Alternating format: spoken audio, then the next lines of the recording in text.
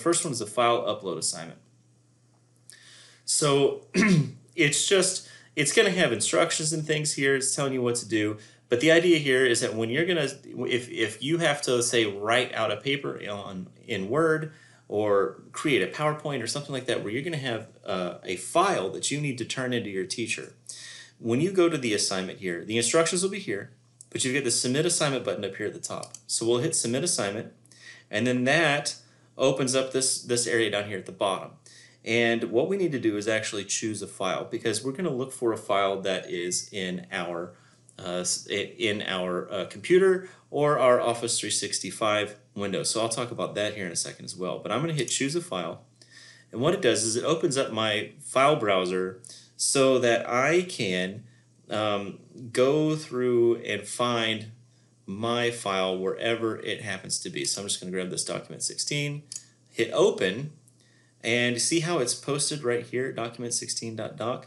And then all I have to do is hit Assignment. Now, if I wanted to make a comment to the teacher, like, hey, sorry,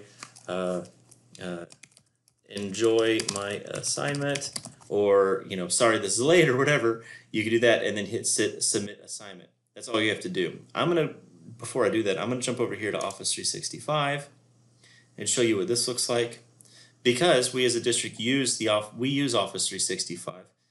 This is our Microsoft tool, so we're going to log in, and then it pops up this login thing. Oh no, something went wrong with the authentication. So again, that kind of stuff happens, and that's why it's perfectly fine. Don't even bother with all that. Just use this Choose File, grab the document that you want to submit. Oh, I unchose it.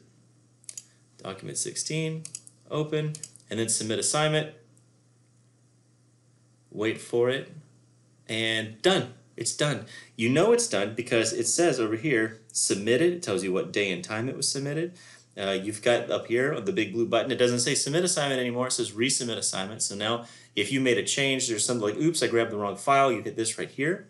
You can hit this button to download exactly what it was that you uploaded. So if it gets deleted off your computer or whatever, that's fine.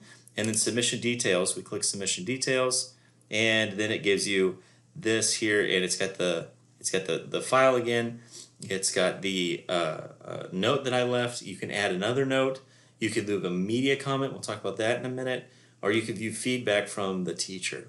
Okay, so let's go ahead and go back home.